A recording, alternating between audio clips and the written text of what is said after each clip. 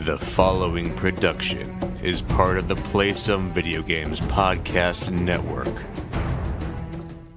Before we get into this week's episode of PSVG Prime, we have to take a quick moment. You know, it's probably not going to be a quick moment. I'm going to take time because these people are pretty darn special to us. Huge thank you to all of our Patreon supporters, especially those producers, Coach Hulk, Edwin Callow, Devin Tyus, Chris M., Kyle Heyman, Josh Bourboni, Barry Cathcart, and Paul Calicote. We love you all. Thank you so much for your support and your love each and every week. As a reminder, if you are a member of the Patreon over at patreon.com/PSVG, this month's giveaway is sponsored by the PlayStation Experience podcast by Seth and Justin. They added $20 worth of Apex Legends credit to the gift box, if you will. So the winner each month gets to select a prize from that, which, just as a reminder, does still contain a pretty snazzy black PSVG polo shirt. Just saying. But for $1 gets you access into the ever entertaining PSVG DLC show, as well as the Patreon exclusive adult rated Kevin Hates Everything, on top of the monthly giveaways. And this week, some people got surprised with our E3 postcards in the mail and some other surprises as well. So you too can join in all the fun over at patreon.com/PSVG. And now, on to this week's episode of PSVG Prime.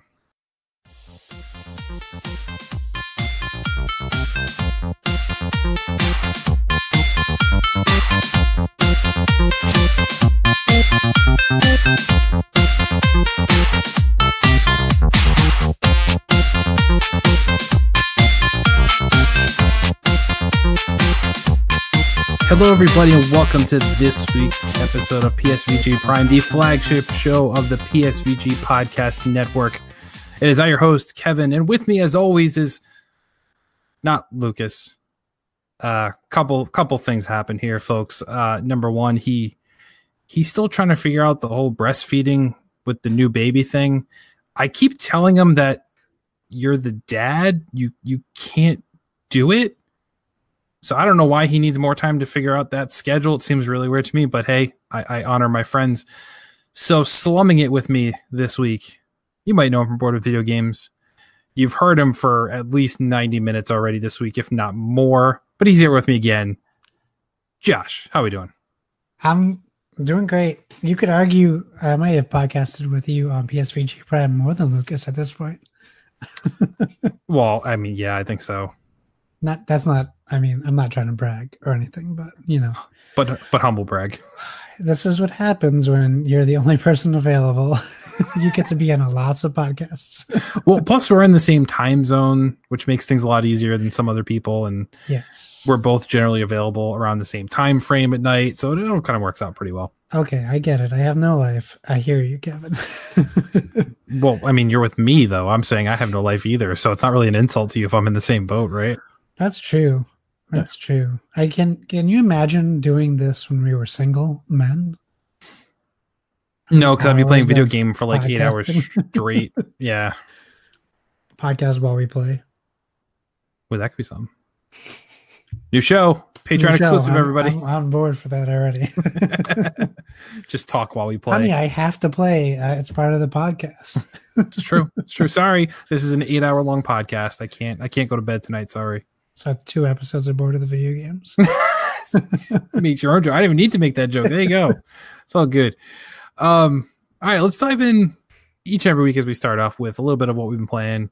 I'll let you go first because most of the stuff I have on my list I talked about last week, so I don't have too much to contribute to it. So we'll let you go first. Okay. Well, let's see. Let's start with Dauntless. Dauntless is this new game that nobody can play, including myself. It dropped through like Epic Games Store, but technically it's across Epic Games. It's the first, as they say, true crossplay game. Oh, right. Meaning it includes every console it's on, you can play with, and everything is cross progression, unlike what Fortnite has going on. which is kind of what a lot of people were complaining about, I guess, a little bit for like the V-Bucks aspect. Yeah. I'd say because progression now is cross-platform on Fortnite, but you're right. If you purchase currency, the currency isn't cross-platform, which is odd. Yeah. So in this game, technically, if I play on my PC, the next time I pick it up, I can pick it up on my Xbox, and I should have the same progression in the game. And that sounds great on paper. So it's on PC, Xbox, PlayStation 4. I've only been able to get into it on my Xbox, and I was only able to get into the tutorial. I have now spent probably a collective hour in load screens to try and get into the regular game. And in fact, before we started recording, I jumped on at 8 p.m. Eastern time to 8:15 Eastern time to try and get a game in before we recorded so I could talk about it. So I jumped in on the Xbox. It says like our servers are full. Your estimated queue time is 0 minutes. So I said, okay. So I just wait. Then it like upped it to 4 minutes. So I'm fine. I'm on my phone, like playing like Candy Crush or something. And then I look up and it says 75-minute wait to get into the server. So I'm like, oh, okay, close that out. So that leads to another game I'm playing. So I started Dead Space 3 based on Discord conversations in our PSVG Discord. A game I didn't really give, maybe I'll say a fair shot or even a shot. I remember playing it back when it came out. But I very vividly remember a specific level that was co-op. And so far I haven't experienced that in my single player playthrough. So I don't know if there is a different story in the cooperative or not, or if I just played a demo, which is very possible. I may have just played a demo of the game before it came out. Yeah, I don't remember there being separate stories. But so far, it holds up graphically pretty well. It's like a screenshot that I'm going to share in the Discord later. And I'm really bummed I slept on this game. I was such a big fan of Dead Space 1 and 2 that I must have been mad when they announced co-op.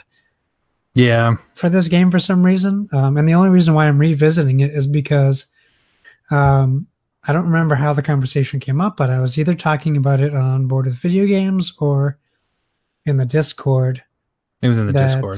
That I, thought it was bad. Like they announced it for something, and I was like, no way am I going to go back to that. And someone's like, actually, it was really good. And I'm like, oh, now I feel silly for not playing it. It would be like if I didn't play Mass Effect Andromeda, like one of my favorite trilogies of all time. Not playing Andromeda because I didn't like the concept is essentially why I didn't play Dead Space 3. See, I feel like I played like half of Dead Space 3, and I did not like it anywhere near as much as 1 and 2 at all. And I was a big Dead Space fan too. Yeah, and that's what I thought. I might be with you. Maybe I have to go back, but I played a bit of it, and I don't know what it was. It just felt so different than the other ones that I don't know. It just didn't have the same vibe to me. Well, I'll tell you. I mean, I'm not going to worry about spoilers because the game is 10 years old. But like you literally start the game, and it reminded me of Lost Planet because you're in the snow. Yep. And I love Lost Planet. And you do this whole mission. It's very short, but you don't realize you're not like you do the start of this mission, and you get this like package, and you slide down this really cool scene where you're sliding down like almost like an avalanche, and you get down and you give the generals down there, and he asks like, "You got to give me that thing," blah blah blah, and then he shoots you in the head and kills you, and then he kills himself, and I'm like, "Oh my god, I don't remember this." And then you go to 200 years later and you're playing back as Isaac Clarke. And I'm like, oh, that's really cool. And then like the storyline has like a Game of Thrones feel because it has this church from the first two games coming after you. And it feels like that whole Cersei thing from Game of Thrones. And I was like, why didn't I like this game? So I'm enjoying it so far. So I've been playing that. I started SteamWorld Dig 2. Okay. Because Target screwed up and Oh no, not Target, GameStop. Did the typical GameStop thing and decided talking to their customers about things instead of, well, their non-customers, instead of engaging their customers, kept me from buying Diablo 3 on the Switch on the Pro Day sale. So I ended up not buying it and being angry. So I was going to get SteamWorld Dig 2, and then I was gifted SteamWorld Dig 2 by one of our awesome listeners, which is funny because I confused Grouchy, Surge, and Trash Chucky on my own podcast who was who, and then less than a week later I'm getting a gift from one of them. So now you better not screw up who's who. Yeah. No, so I'm gonna he gifted me SteamWorld Dig 2, so I'm gonna do an audio review for him once I finish it for his podcast. So I started that. I'm enjoying it so far. But I'm getting to these, old game is old kind of thing. I just finished SteamWorld Dig about a week ago. I had not played it before. And I got it on the Switch for free with my coins. My whatever they call that weird currency. And I really like that game a lot. It reminds me, it's like Dead Cells Light. Okay. Or like what I imagine like Dig Dug or Spelunky had like a baby and like made this weird game. Yeah, that works though. I'm getting a phone call from Belgium right now. That's interesting. Just answer it live. I should answer it. So I started SteamWorld Dig 2, and my first impressions are, wow, it looks a lot better. It's colorful. But I played it a little bit long enough to notice they added a water level, which is like one of my least favorite things. Next to get the bats from Castlevania. So I'm not thrilled about that, but I'm enjoying the different level up abilities and the different things you can get in the game. While it still holds some of the same parts of SteamWorld Dig, I'm a little worried about where it's going to go. If it's going to try to do too much, I might be concerned, because I really enjoyed the first one a lot, because while it was challenging, it was easy. Okay. And like I got through it, I felt accomplished. But it wasn't a brain burner. Like I was able to play it in bed for a couple hours a night and be like, oh, this is fun. And I finished it. Great. So maybe I like the simplicity. Who knows?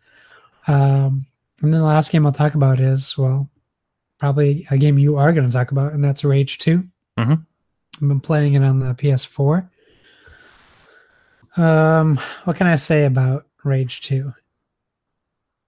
You and Donnie talked about it last week. Yep. I think I feel similar feelings to you guys. I really enjoy the game. I should say that. It doesn't sound like it by how I'm getting into it. But I think like this isn't a game to get into for the story. No, not at all. However, it is there. There is story, but you got to do some legwork for it. You got to, and it's not great either. That's my other problem. It's not a great story.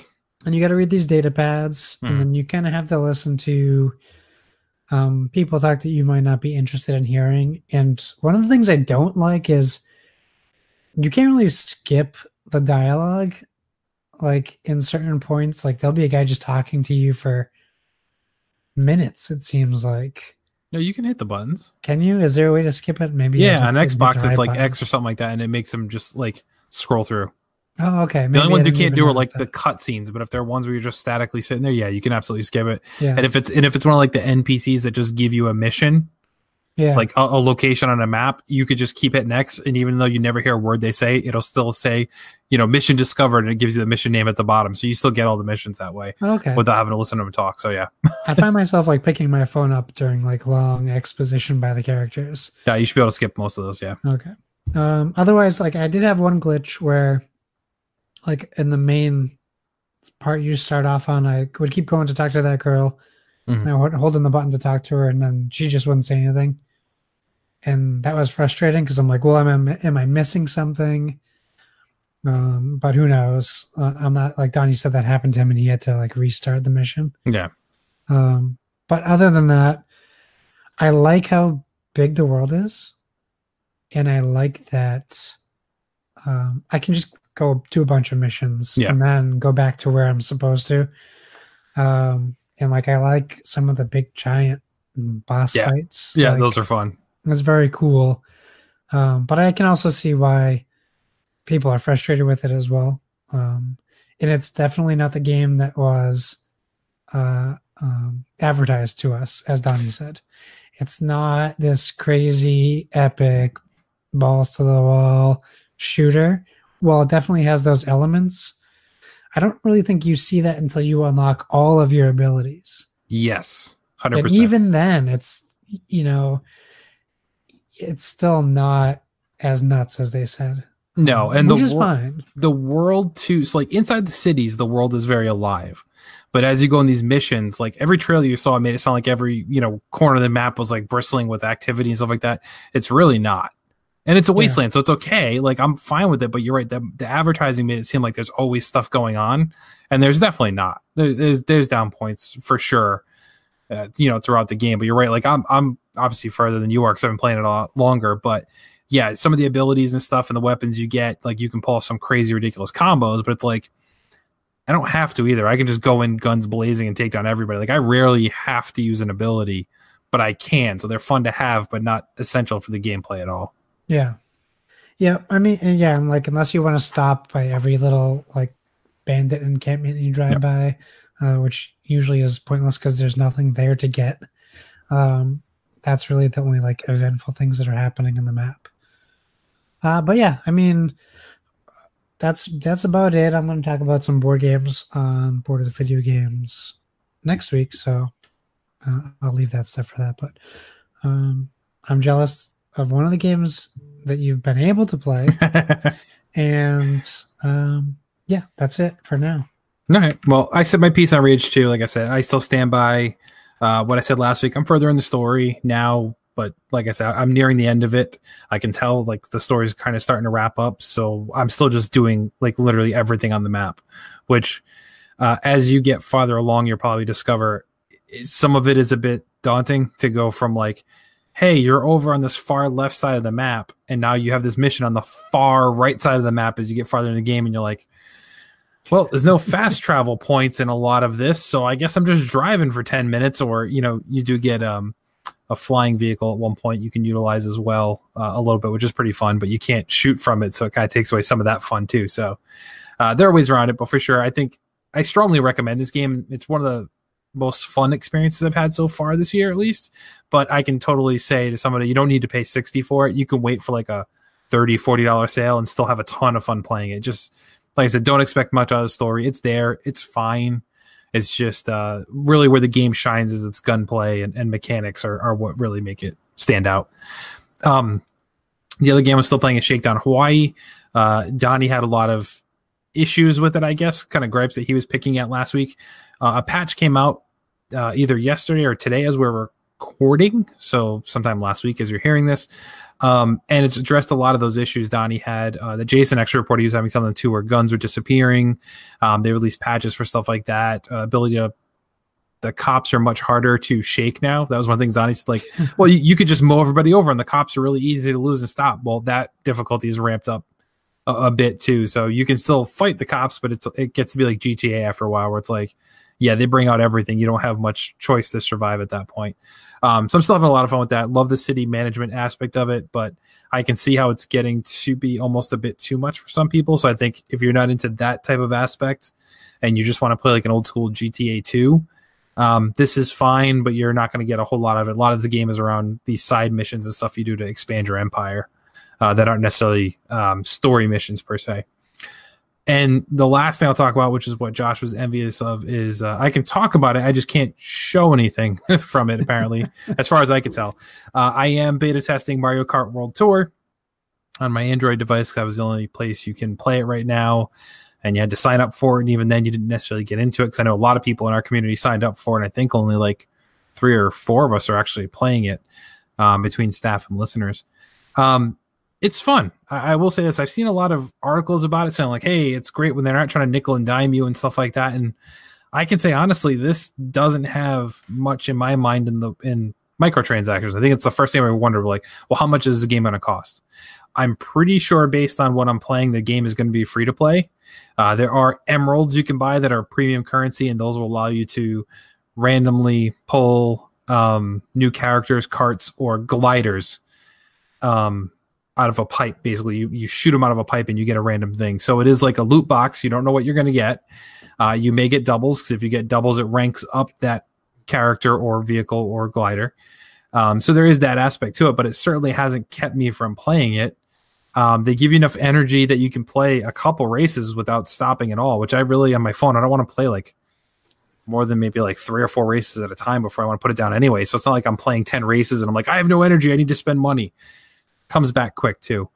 As for how it works, so for those interested, you start the game and you get a random character shot out right away that you start with.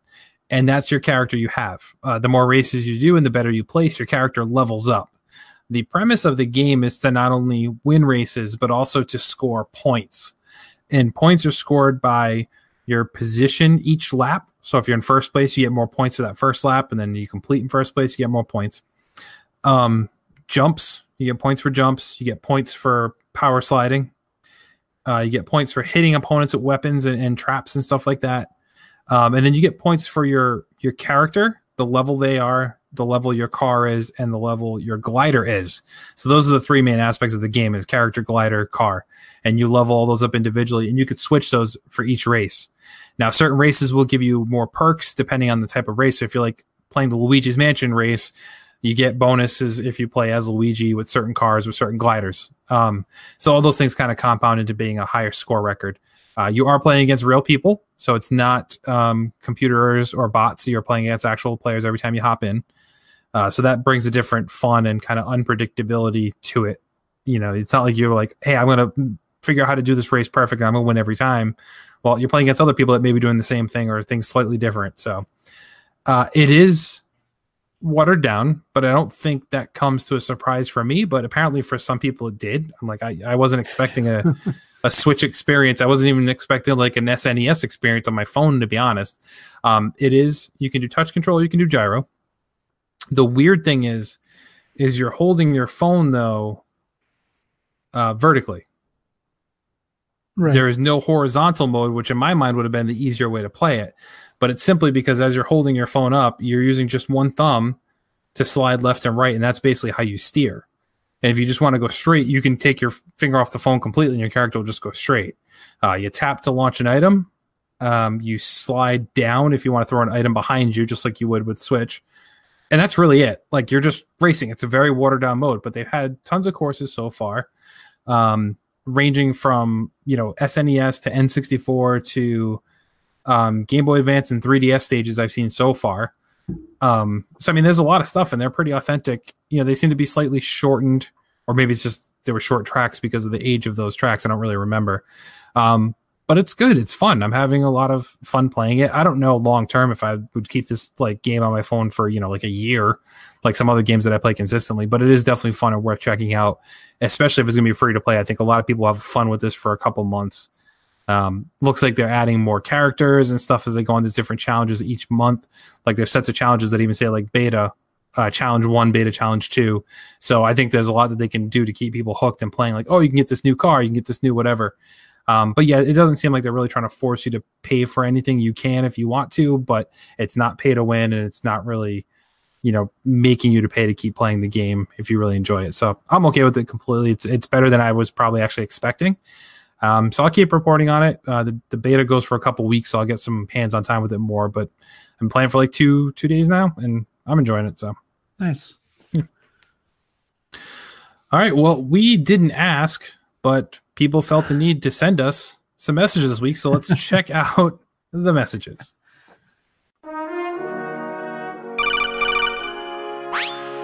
Message for you, sir.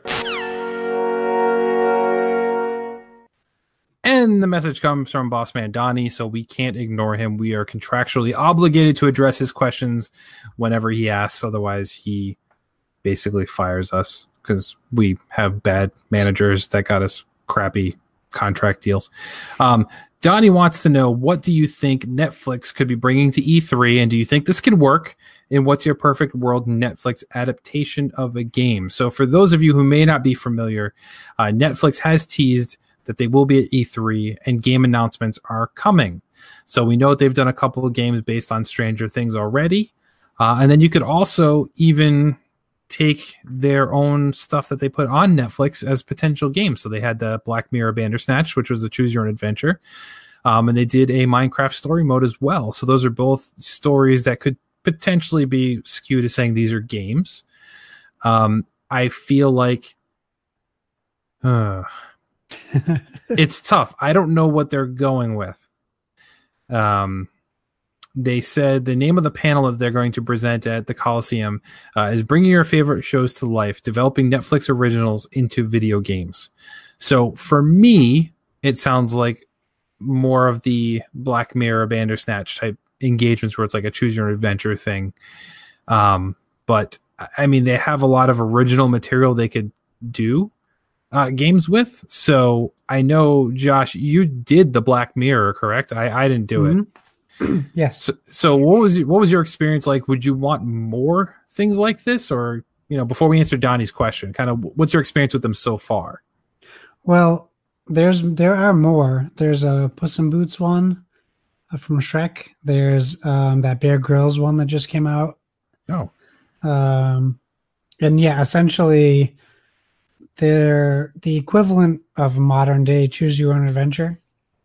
So I think the main thing that is the most interesting to me as a movie buff is the production value, the production of this thing. So like Bandersnatch, you could argue the story is a lesser Black Mirror episode.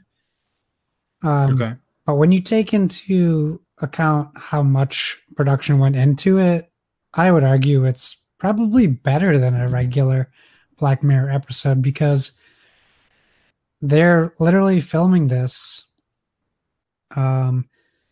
with room for improvisation, because you could literally make that a scene if something gets improv. There's parts of that episode where people say it like famously online, even in interviews with people who have watched it, they're like, look at the family photo twice. Because like you look at it once and something happens, and then you just assume that if you repeat that, the same thing is going to happen. Well, no, something different happens if you look at the family photo twice, but maybe not if you choose something else twice. The same thing might just happen.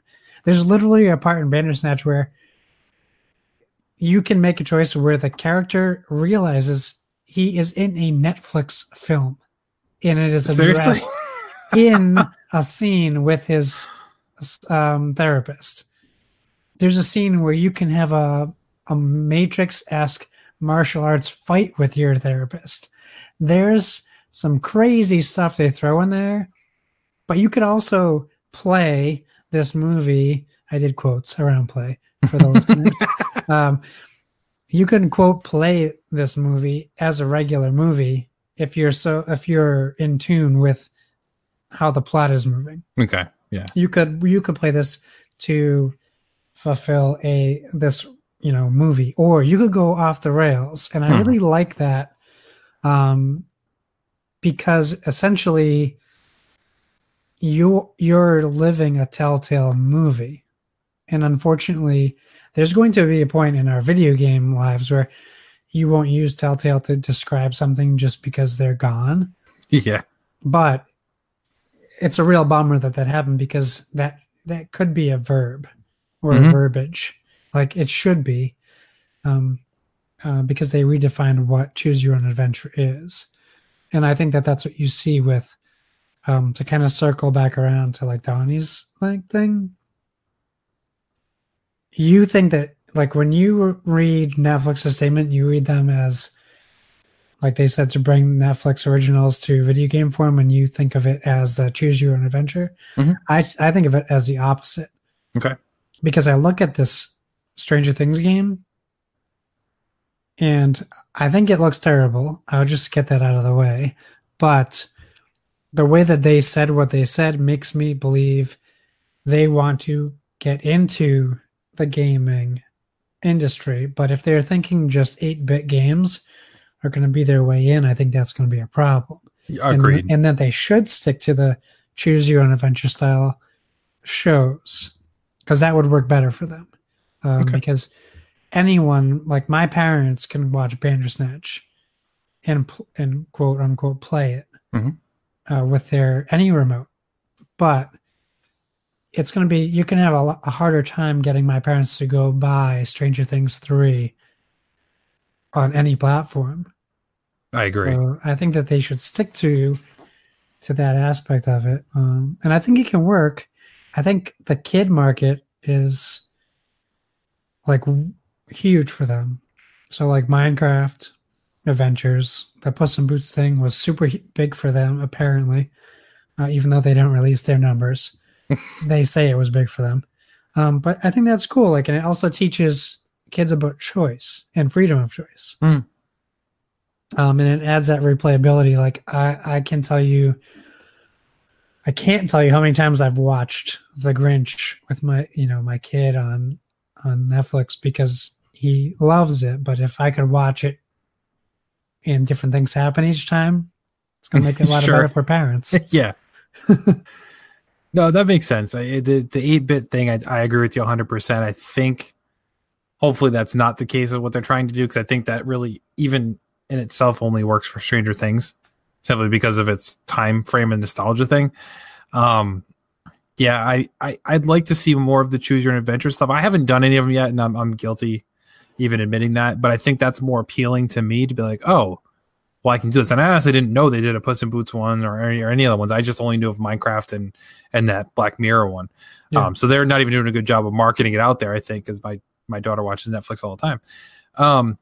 I think there's more to gain from that aspect, because you could do it with basically any franchise, any narrative you want to do. And you want to do a Chilling Adventures of Sabrina, go ahead. You can do one for that. Like, there's all these different angles you could take where they basically could make things like Until Dawn into an actual movie, and it could play the exact same way essentially, except you're not moving the people around, and it could be really engaging and do some really cool things. And I think Black Mirror especially is super ripe for that, because every story is its own story. It doesn't need to be continuing narrative that are easier to digest in small bites.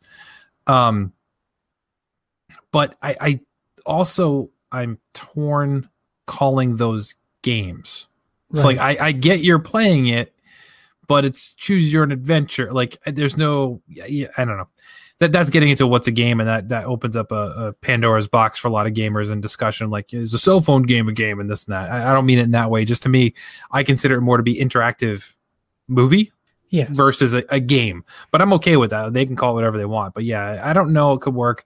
Ideally, what I'd love them to see them do, and they'll never do simply because they can't, is do like a game based on like Altered Carbon or things like that. But here's the problem: Netflix. You look at their library, everything gets canceled. So they would never be able to put out a game while a show is still in production based on what they do. Yeah. Like, because a game development takes a year or two or more, depending on what you're doing from zero to things. So unless they take an existing game, slap the title on it and just reskin it to be something that was on Netflix, they never keep any of their shows going long enough. Like, can't do a House of Cards one. Can't do Orange is the New Black. Can't do anything they put out gets canceled. Yeah. So even if they wanted to do like an Umbrella Academy game, okay, they're renewed for season 2. We know that, but is it going to go on beyond that? We have no idea. Like, so you can't really make a game and then have it come out a year after the show's been canceled.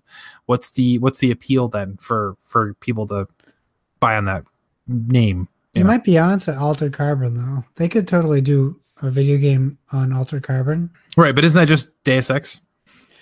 I mean, essentially it is. Yeah. But they could. Maybe Square Enix does have something to show us at E3. Who knows? But yeah, I mean, they could do something on their IPs that they're going to keep running. Obviously, like they can't do Daredevil, Jessica Jones. Right. That's what first came to my head, and I'm like, those would be great. That would be a great idea. But Netflix is really good at keeping things secret. true. especially movies that are about to drop. So we could see something that is a surprise, like Bright or Altered Carbon or a new movie they have coming out. Because they signed all these big actors to deals like years ago. That's true. For films that we don't even know what they're going to be. The only question that I would have is, like, did they take the time to find a good developer? Right. And, like, it seems unlikely. It doesn't seem like they're willing to invest as much money into a video game, which is what they would need to do to get a good one. Yeah. As they do into their films. So, and I feel like if they did, it would have leaked already. Like somebody would know, like, hey, EA is working on this. Like it wouldn't be a secret. Yeah. On that end. But. Yeah. So, I mean, I guess to answer his question, as far as do you think this can work? I think no. Yeah. But they could surprise us, but I really don't see their E3 presentation as a gaming presentation. I think of it as more of a interactive movie presentation. Yeah, I agree. And that's a tough question too. So Diana's like, can it work? Well, unless they're trying to sell us a game like in Stranger Things 3, no, I don't think that's going to be financially a success for them. But I mean, who knows? They're not financially successful anyway now as it is. Like, right. I don't know why people still keep giving Netflix money to make this stuff when they're not making money back. I don't understand how Wall Street works apparently. But if they just make more of this content to put on their service, well, how do they gauge what success is that is? Like, would they consider Black Mirror Bandersnatch a success? Because I think more people played that than normally watch Black Mirror. So do they consider that a success? Then maybe. Like if they did a Stranger Things Choose Your Own Adventure one, okay, I'm pretty sure everybody would go through and play that. So they might gauge that being successful. If they keep it just to their Netflix platform and not try to sell us something, I think it might be, in air quotes, successful for them. But I think if they try and actually get into the publishing area and say, all right, here's this game for $60, $30, $40, whatever it is, I think they're going to have a rude awakening with a lot of what they could possibly offer in the timeframes they work with. Yeah. All right, Donnie, let's get off our back. We answered your question, man. Now it's time to move on to the news of the week. I'm Commander Shepard, and this is my favorite news outlet on the Citadel.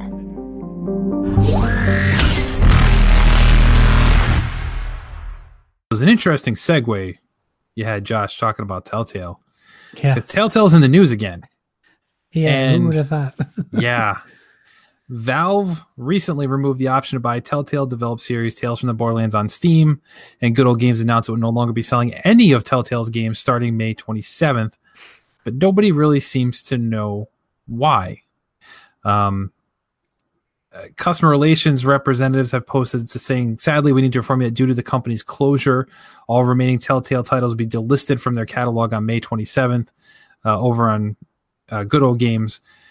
But nobody seems to say, like, why that is. Like, why, just because they're closed, why wouldn't it still live on and they could still make money somehow, or somebody would make money from it? All the games going, The Wolf Among Us, Guardians of the Galaxy, Batman Telltale series, they were all just being taken down. And we just don't understand why. With the exception of Tales of the Borderlands, all the rest of the games are available on Steam right now. We don't know if that's going to change as well. And Gearbox has kind of said that Borderlands 3 story will pick up where the events of Tales from the Borderlands left off. So it's really weird if you can't somehow get people to play that maybe didn't play it as a segue to lead up to Borderlands 3, which is going to be one of the bigger games, I think, being released this year, to be honest, as far as like AAA, blockbuster games like that's high up on this list right now. So all prior digital purchases of games are, of course, be honored and supported, they're saying, but they're not inclined to elaborate why they're being removed. So once again, just kind of another scary thing to see when we're kind of being forced slowly into this digital revolution. Like, hey, you just download the games, you're fine. That at any point those games could go away, and people still clamor onto their PlayStation 4s that have PT on it, like, and that was a demo for a game that never came out. But imagine having this full library of like all the Telltale games, and to be like, oh, by the way, those are just gone now. You have nothing to be able to do. Like, you delete it from your computer, it's gone. Like, I don't know. Like, it's very weird just scary thought that like, okay, we're moving to an all digital platform in a lot of cases. And I mean, even if you have something like Game Pass or PlayStation Now, like any of those, the streaming ones or subscription ones, the titles revolve. And people don't always kind of talk about it. Like, hey, this game was announced, it's coming to Game Pass. Okay, cool. And you have in the back of your head, like, oh, I'm going to get to that game at some point. And you start playing Rage 2, and then, Wolfenstein comes out, and then you got to go back and finish this other game you didn't finish, Dead Space 3, and you go to boot up Game Pass to pay that game months ago you wanted to do, and oh, by the way, it's gone. Yeah. So it's like, well, it's almost like you have to drop everything when something's announced and play it in hopes that it won't go away, unless it's a first party game on PlayStation or Xbox. They keep those on there, but anything else could be gone. Yep. And yes, they may come back someday, but they're not really there, even though you're kind of semi paying for it. So just another scary reality behind the digital revolution. Just another weird story from TellTale that I don't know if we're ever going to get all the details as to what happened with them. It's a very strange story that still continues affecting the rest of the gaming ecosphere. It's interesting. So like you can go into Steam or Galaxy of Games, as folks supposed to call it. Yep. And you can buy X-Wing versus TIE Fighter, like a game that came out 30 years ago. Yep. I think what's interesting about this is the first thing that came to mind is for TellTale with this is, wow, nobody has bought their library from them. That has to be what it is. They're out of business. No one bought their catalog, because if they did, they would still be selling them, and someone else would be making a profit. Like, so now is the question: did TellTale refuse to sell their catalog, and they're responsible for these games going away, or which that'd be crazy too? You think they want asking money? Too much money because they are trying to recuperate losses? It's really interesting, and you're right. I think exactly what you said. We'll never really know what happened with TellTale games, because this is truly bizarre. Mm-hmm. While we are in this digital revolution, we're supposed to be at this point where nothing is truly gone. While you might not own it forever, nothing is truly gone. Right. Now, like, I could put my copy of X-Wing versus TIE Fighter in my PC, and I could play it. But if I wanted to play with you, I would have to buy you that game. Mm-hmm. But if LucasArts closed and they never sold the license to that game, you might never be able to do that. Yeah. Unless I illegally burned a copy and sent it to you, which we could do that. But you can't do that with TellTale games. It's true. So it is interesting, and I'm wondering, because I know like The Walking Dead is on iPhone and other things. I'm wondering if that's the same for phones as well, because it's really bizarre. And if it is a case of them not selling their catalog, I'm wondering if they ever will, and who will buy it, because you want to talk about a good marketing campaign. Imagine like Microsoft or Sony coming out and saying, we own exclusive rights to all TellTale games and we're going to release them in like a collection, Like, even, there's a lot of people who still haven't played TellTale games. Oh yeah, I mean, I'm still playing the Guardians of the Galaxy one. I haven't played through it, and I stopped Walking Dead like mid-season 2. So I mean, there's a lot I haven't played, but you're right, it's all out there. It's stuff I totally would play, but it's just not always on the highest priority. I did check on Android because I know you still have an iPhone, and I looked, and all the TellTale games are still listed on the Google Play Store, so including Tales from the Borderlands. So they're not pulled from there yet, but it could be coming. Yeah, and it doesn't have. So for Walking Dead, it only has A New Frontier, Season 2, and Michonne. That's all they have. Okay, so 1 and 3 missing. Yeah, but they have the 2 Batman, they have Guardians of the Galaxy, they have Wolf Among Us, and they have Tales from Borderlands. Interesting. Yeah, I don't know. But yeah, it's weird. All right, moving on. We're going to skip around a little bit because I think there's one story I think we have a lot of meat to talk about. So we're going to jump ahead and go down to some Switch news that I don't think was talked about on Shaq. I don't know. No, because some of them were announced today. Which one, Shaq or Fluxtaposed? Shaqstaposed.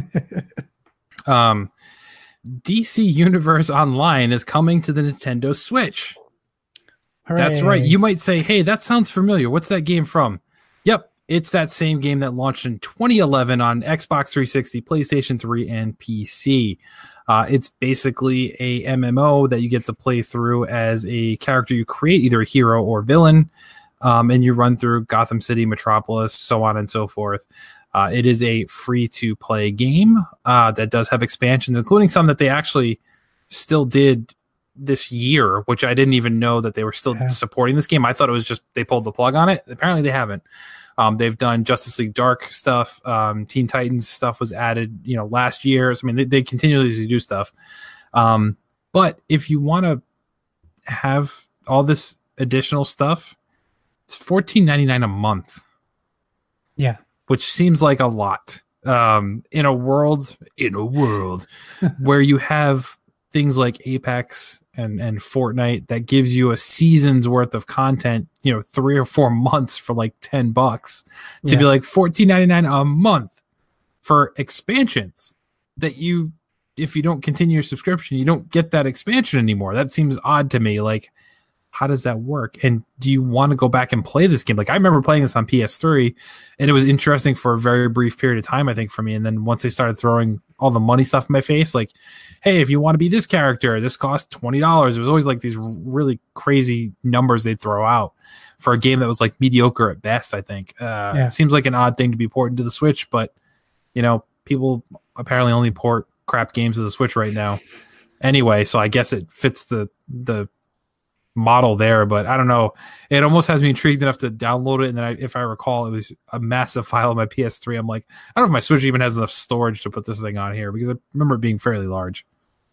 It's a huge file. It updates seemingly every day you launch it. I can't imagine the file size on the Switch, and it would be constantly updating.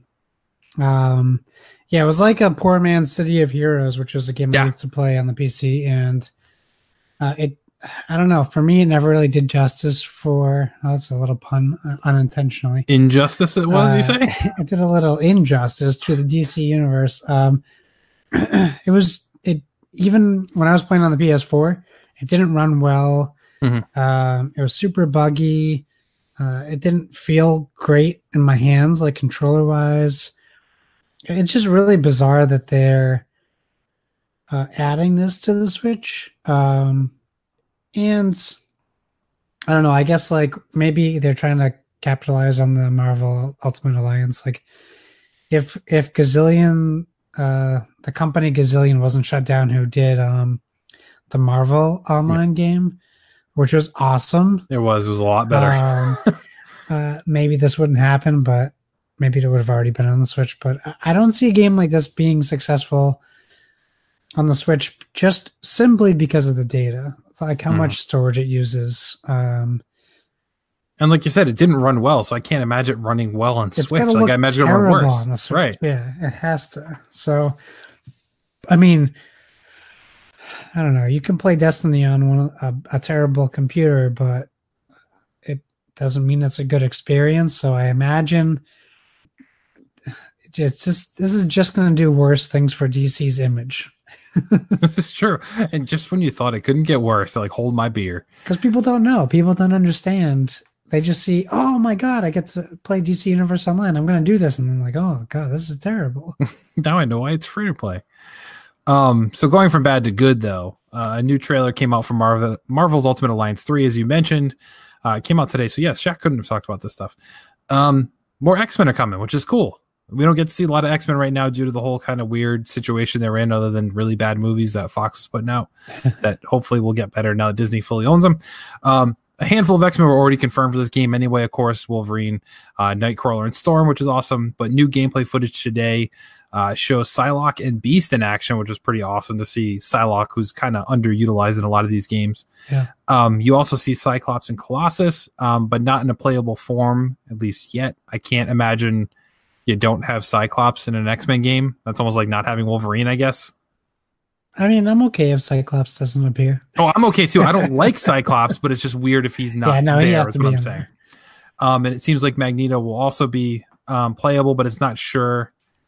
No, sorry. Magneto looks to be playable, but we're not sure if Mystique and Juggernaut, who are also shown, were going to be playable characters as well. Which, once again, Juggernaut, Mystique, whatever. I mean, what's Mystique's ability? She turns into somebody else and fights? Like, yeah. I mean, she doesn't has have their powers too. Right.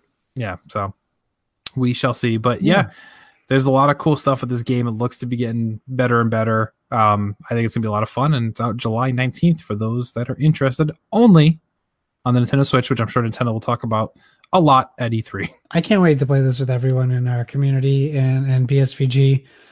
It's 4 days after my birthday. I'll be on the beach, so I'll have my Switch probably. I don't know that I have Wi-Fi. Right. But I'll be getting it at least. And I don't think it's a surprise that I've talked about how much I love Ultimate Alliance as a series. But I was thinking, so I play a game on my phone called Marvel Strike Force, and they just announced Psylocke and Colossus are joining the game. They haven't joined yet. So it's interesting that happened around the same time. But I just think back to those games and how much fun I had. So I'm just so excited. And I watched a video today, like a Venom and Electro boss fight. Oh, nice. They showed where you're fighting against Venom and Electro combo. Ooh. And they switch off, Electro fights you, then Venom comes in and just slimes you. But it looks great. I can't wait to get in and play with everybody, because just one of the best 4-player fighting experiences I've had in my gaming life.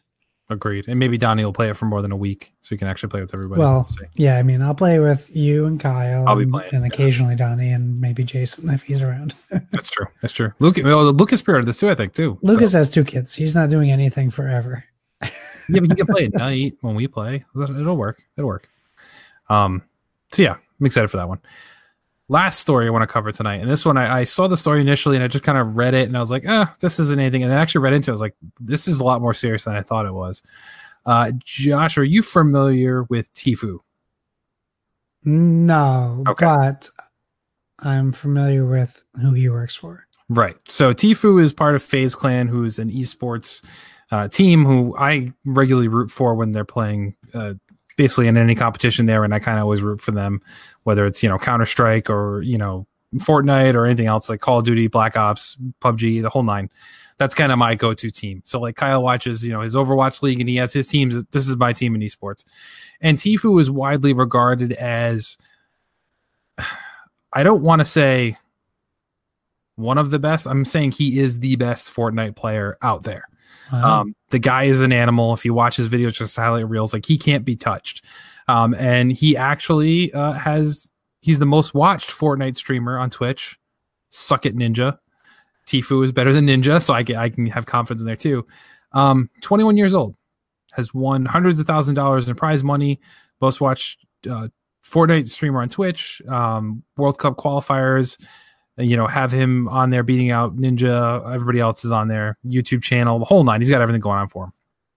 Signed, this was last year in 2018, signed a contract with Faze Clan. And this is before he was really super well known. Now he's blown up and he's kind of almost outshines Faze Clan entirely. Way more people know him than know Faze as far as his following.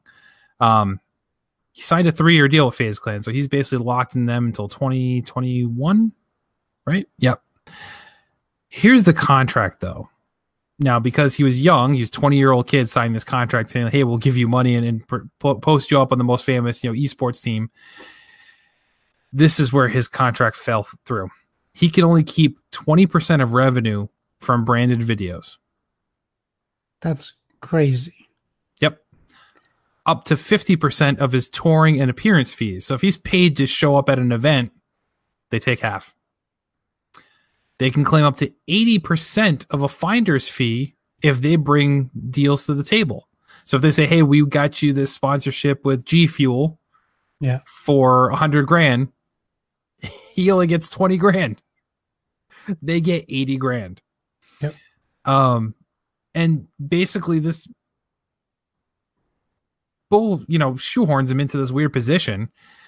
and they can actually keep him from pursuing things that are deemed conflict of interest. So if G Fuel sponsors Faze Clan, which actually they do, so that's a weird example I gave, but they do, and he wants to sign a more lucrative deal with C4, they can say, no, you cannot do that. Yeah. Even though he's not making money off G Fuel, that's a Faze sponsorship, not just him sponsorship. He is prevented from doing so due to this contract, which that one's, I guess, isn't as weird when you look at certain people. It makes sense. Like if your sports team is sponsored by Reebok, you can't have a Nike contract or something like that. So I guess that makes sense. But everything else is like, this guy is known for his Fortnite videos, his Fortnite plays, but he can monetize his streams, but he basically gets only 20% of his work simply because they gave him that moniker just because Faze Clan is attached to his name. Yeah. Which is nuts. And this sets up a terrible precedent in what is kind of booming into esports. Like we see, I found out my daughter's high school has an esports team. Yeah. And I was like, hello, number one, how am I not the coach of this thing? Number two, this is nuts. It's not like it's a club. Like they legit are competing against other schools in tournaments, and there's like state championship esports team. Like that's nuts to me. Colleges are giving out scholarships now for esports. Like this is building up, much like Coach Hulk and Dev talk a lot about college athletes not being able to monetize off their abilities and how that's not fair. The same thing's going to happen to these kids. And if they quit and decide to become a private, like with Faze Clan and something like that, this is kind of the precedent. It's like, it's okay to have this contract right now. Like that, this is the precedent. Like he's the most famous person. How on earth would you ever get a contract better than what he has when he is the most famous person on the squad? Right. It's hard to say. Like you're not going to get a better deal than Tom Brady, like on the Patriots team, but you may be better, but like you're certainly not gonna get that better contract. So it's like, I don't understand how you could be so underpaid for what you do in this thing that's becoming more and more common and mainstream. And you're just kind of getting screwed out of your money. Well, I mean, Tom Brady does have the worst contract of all quarterbacks. Like I totally agree with you that like, this isn't fair to him, but I can't help but know that he signed a contract, and if he didn't read the contract or he didn't think he would like exceed or surpass his skills that the contract like, you could have sat down with the smooth talking lawyers, like, listen, you're just a kid, you're gonna do things in your life, we're gonna give you some money, don't read the fine print. And he's like, okay, I'm happy to do this. Right. I'm doing what I love. I'm playing video games. But I think what he's doing is good because he probably knows he can't get out of his contract. But something he does say is he wants this to be like a message to everyone else his age and people like doing this to like be careful about like what they're signing and what they're doing. So he could be like, not a martyr is not a great word for this, but the equivalent of that. Like he could be this person who is leading the way for future contracts because esports is only getting bigger. Mm-hmm. And maybe when he signed this contract, it definitely wasn't as big as it is now, regardless of whether it was 6 months ago or 6 years ago. Like it has exponentially become more important, but yeah, it stinks for him because he's doing so much for esports. He's doing so much for Faze Clan, for everything he does. It stinks for him, but if you sign that contract, you have to fulfill that contract. Yes, like, that's what you have to do. Yeah, he's trying to negotiate out of it right now and trying to actually like countersue or come up with a plan. So like his exact quote is kind of exactly in lines of what you just said. What I'm trying to do here is just serve justice to the esports community, the esports industry. He says these kids are getting ripped off. They're being taken advantage of. There's tons of people in contracts this bad, just like myself. And I'm the first person to stand up and say, this is not okay. He's been trying to basically get released from his contract. Faze has kind of basically said they're adamant about keeping him at all costs. They don't care. Like he can bring all his bad press. They're not going to let him out of the contract. And he just looks like he's just trying to get out of it at this point and just be able to do his own thing. But yeah, it's crazy how something that, a year ago, hey kid, you want to make $100,000? He's like, heck yeah. And then he realizes he could have made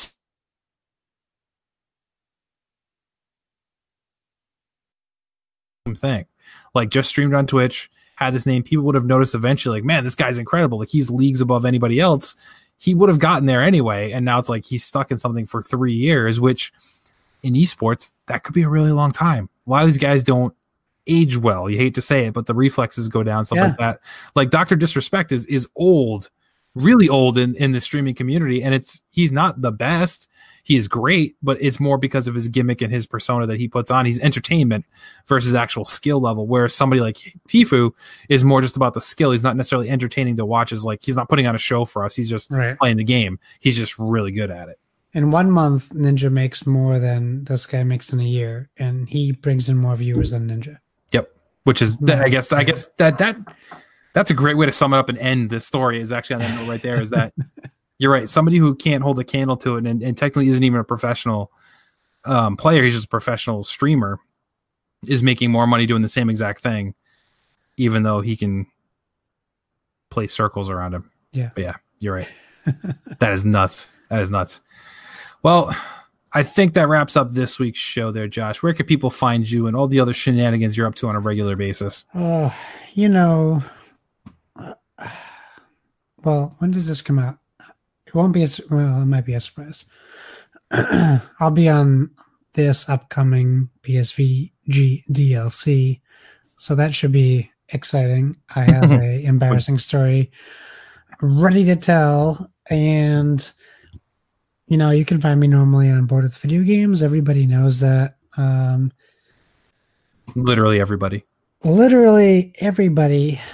You better be listening. If not, just subscribe and just delete the episode every week. Just download it. Make sure you're downloading it, though. Download it and then delete it. But give us a 5-star review over there. Kyle and I, we work very hard, and we don't work very hard. We work hard enough, and we love what we do. But we work hard at getting you guys a good show every week. So give us a listen, or download, or a rating, or none of the above. I don't care. You work very hard. I don't work hard. Yeah. I don't care. Just all of the above and none of the above. No, I just whatever. I'm gonna not be sappy, but I'm just happy to be here and talking with you guys and hanging out. So if you want to know where to find me, just listen to the end of a Board with Video Games episode, and you can find me. That sounds good. And you can chat with us each and every day if you're so inclined over on our Discord. Head over to psvg.blog. You can click on the Discord banner and join us and all the different things we talk about on a daily basis that kind of breaks up the monotony of the workday or just life in general. We'd love to have you and talk about life and stuff and games and movies, and Donnie tormenting his wife with a Chucky doll and all sorts of things. Caro buying stuff she shouldn't buy. Like always. But she won't buy a second Switch, so she stops being mad at her husband. I think she likes to be mad at her husband, which makes sense because I got a wife and I know what that's like. Fair enough. I will say, as you folks are listening to this episode, Caro and I are appearing on an episode of Nintendo Nostalgia together in a video game trivia show. So that ought to be interesting. We're representing Team PSVG against Team Nintendo Nostalgia. They will have a person kind of hosting and giving us answer questions. So we'll see how that goes.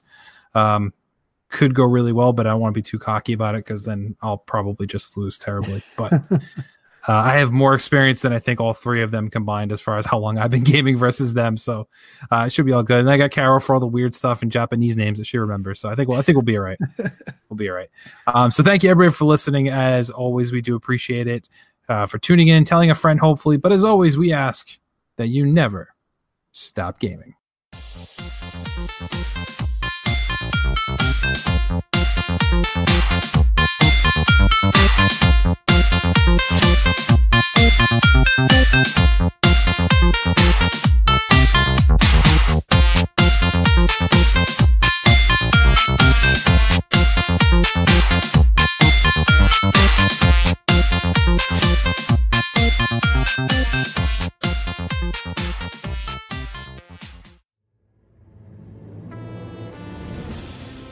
This has been a PSVG production. Any music, sound effects, or the like is owned by their respective copyright holders. No infringement is intended. The views expressed in this production are those of the individual contributor and may not necessarily reflect PSVG.